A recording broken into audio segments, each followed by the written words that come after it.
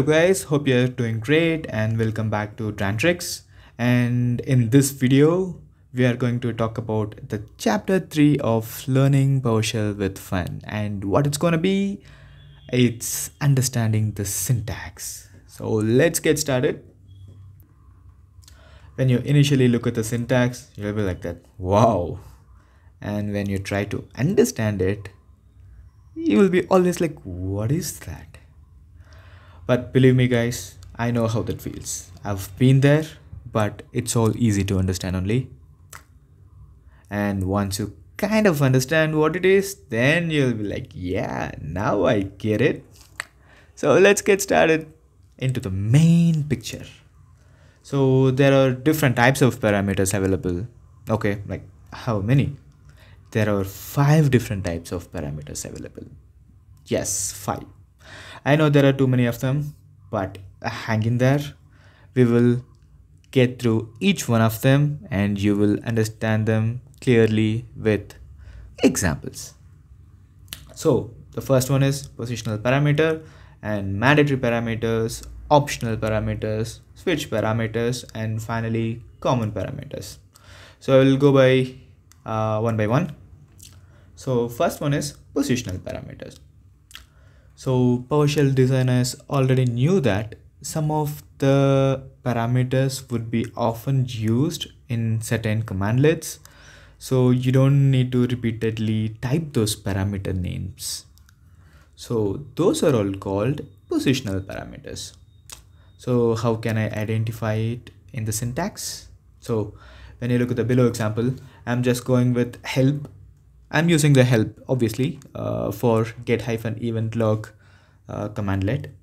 So if you look at here, the log name, only the log name parameter alone covered with the square brackets. So this means it's positional one. Run PowerShell get-event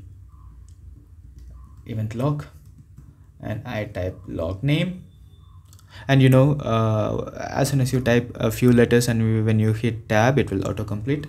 So when it comes to the event logs, you know there are many types of logs available, but basically you know applications, security, system, so those are all the 3 types that we mostly look into. So I'll just go with application, enter, and I get the output. And since I mentioned that the log name parameter is the positional one and we don't need to type it, so I'll just go ahead and I'll just delete it. So I just deleted the log name parameter and I hit enter, and now I get the output. So this is what names positional parameter. So again, the parameter alone will be covered with the square brackets. So this means it's positional. Hope you understand it. So I'll jump to the next one. Second one is the mandatory parameters. So there are certain parameters, without mentioning them, you cannot run the command. So those parameters are called as mandatory parameters. And again, how can I identify it in the syntax?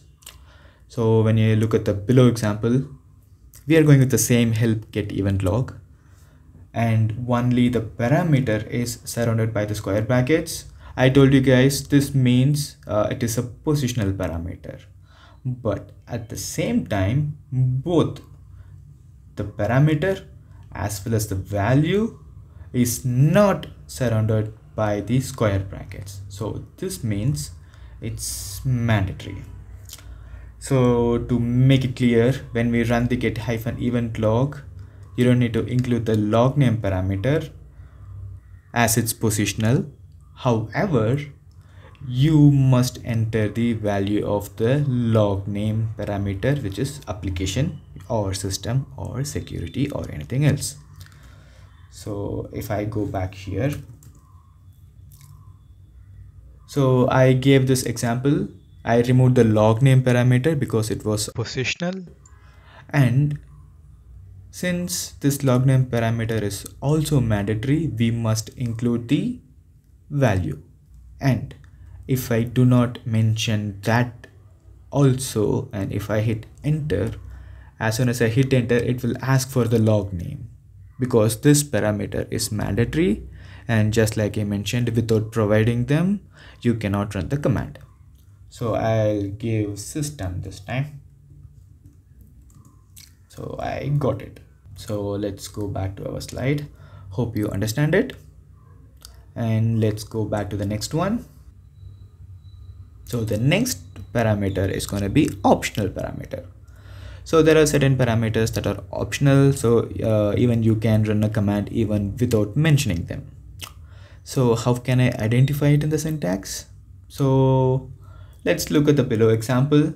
We are going with the same get-event log of help this time also. However, we are taking the instance ID parameter. And here, when you look at this, this is the parameter name and this is the value, and both are covered with the square brackets. So if both the parameter and value is covered with square brackets, then it means it's optional. So you don't need to mention this at all. And do you notice any other parameter is combined in the same instance ID parameter?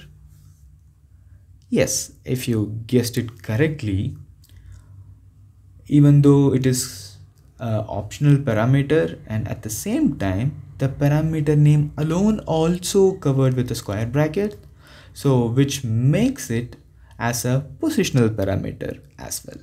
So just like the log name.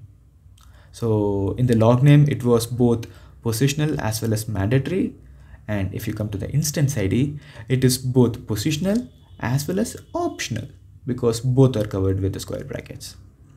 So I hope you understand it now. So let's move to the next. Yeah, before moving into the next type of parameter, there is something I have to tell you, which is parameter attribute table. So whenever you are using get help commandlet for any other commandlet, along with its parameter like full or parameter or online, get help displays a parameter attribute table with detailed information about each one of the parameter as shown below. So I'll just show you in the PowerShell as well. Help get event log. I'll go full. So let's go to the log name.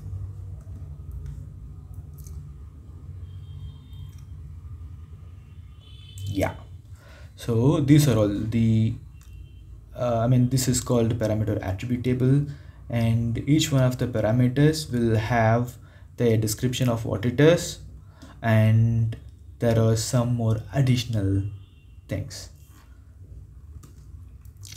So if you look at here, we are going to look into only these two, record and position. The other three things will be explained when we are talking about the pipeline. So record is true, so it means it's mandatory. And position, if it is 0 or any other integer or any other number, it means it's positional. And if you look at the username parameter, the record is false, so it means it's an optional parameter.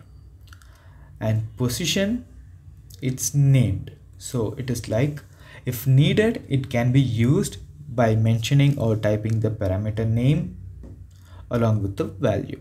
So this is another way of finding out if the parameter is mandatory or optional or positional.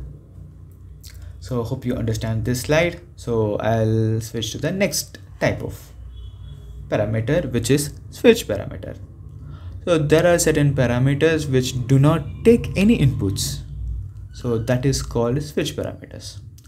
So if you look at the below example, you see the recurse. So records is just only the parameter. There is no value along with it, just like this path has. So path has the value of string, but records it doesn't. I will show you this example in real time.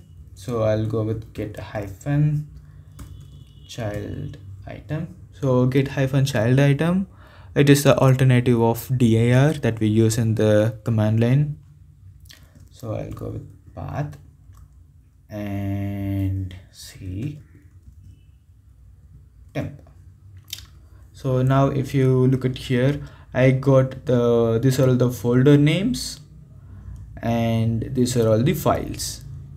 And with this commandlet alone, I'm just getting the folder and the files which are available in the temp directory. And in case I want to see all the files inside these three folders also, then I will go with the recurse parameter, which is a switch parameter. That means it does not take any inputs. So I'll just go ahead and hit enter.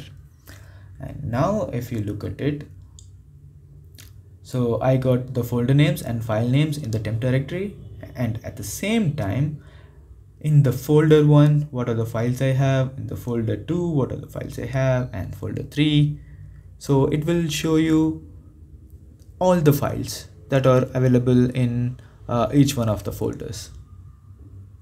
So hope you understand it. So next one is common parameters. So you will notice common parameters in all the commandlet. I'll just show you. Help get hyphen event log, and you see common parameters, and here also common parameters. And if I go with any other commandlet, say service, and here also you will see the common parameters. And if I go with process, you'll see the common parameters here as well. So this common parameter is available for all the commandlets. So that's why it's called as common parameters. Haha. Okay, so there are 11 common parameters available as of today, and it could become more maybe in the future. And I'm not going to explain each one of them, but you will get to know them in the future when we are going to use them.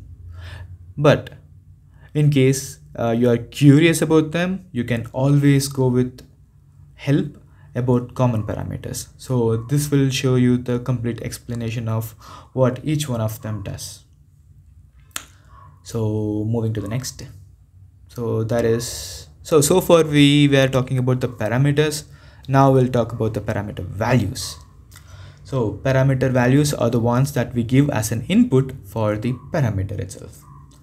So in the below example, the name is the parameter name, and the string is the value that we will be giving for this name parameter as an input. So if you see, the value must be the string, and if you notice, just beside the string you see 2 square brackets in it. So it means it can take multiple inputs.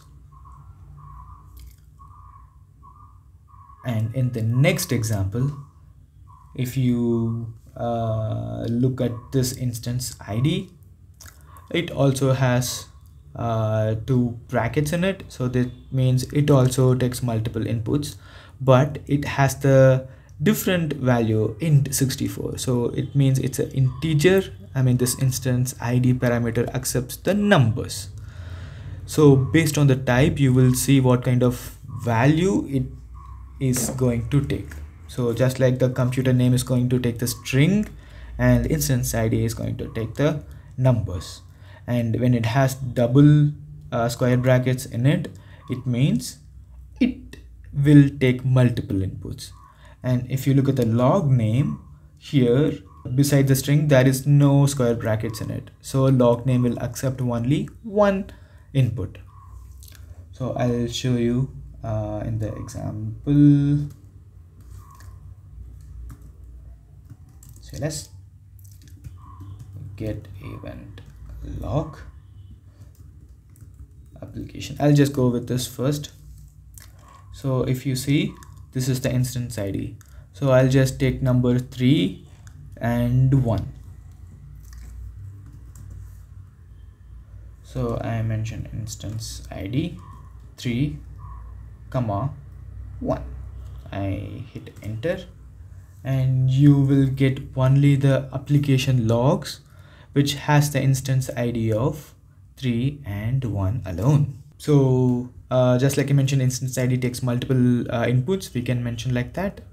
And get hyphen event log, the log name parameter, that is accepting only one input, so we can mention only application alone.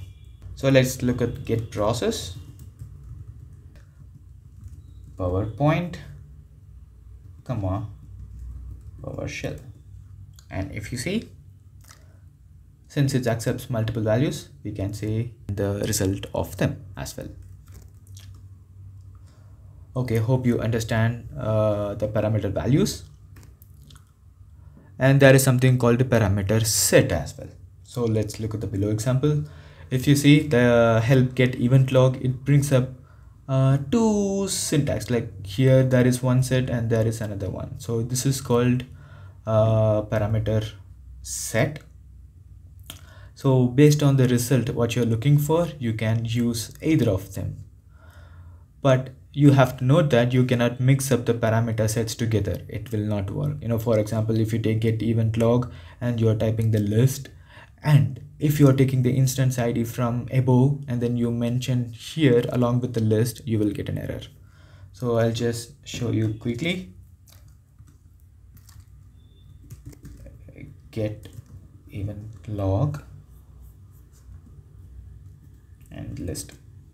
So if you see, this brings the complete different type of information from the event logs.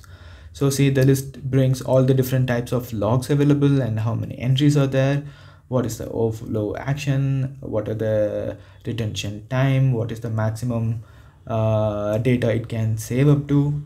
And if I go with instance ID, just like I did in the previous example, if I go with 3, I will get an error. Parameter set cannot be resolved using the specified named parameters, so it will not work. And just like that, I'll go with application and instance ID 3, and if I go with the list, I'll get the same error because now I'm mixing the second parameter set with the first one, so I'll get the error. So hope you got the point. So now we are in the summary, and you might as well take a snapshot so you can keep it as a handy for easy understanding. And please note that sometimes a single parameter can be mixed with different types of parameters, as we've seen in our previous example, wherein the get event log, the log name parameter was both positional and mandatory, and also the instant ID was both positional and optional. I hope you like the video. That's all for today, and thank you so much for learning. And please hit like and subscribe and hit the bell icon for the next set of series. And if you have any feedbacks that I have to change the way I teach, please let me know in the comment section below. Have a great day, guys. Bye bye.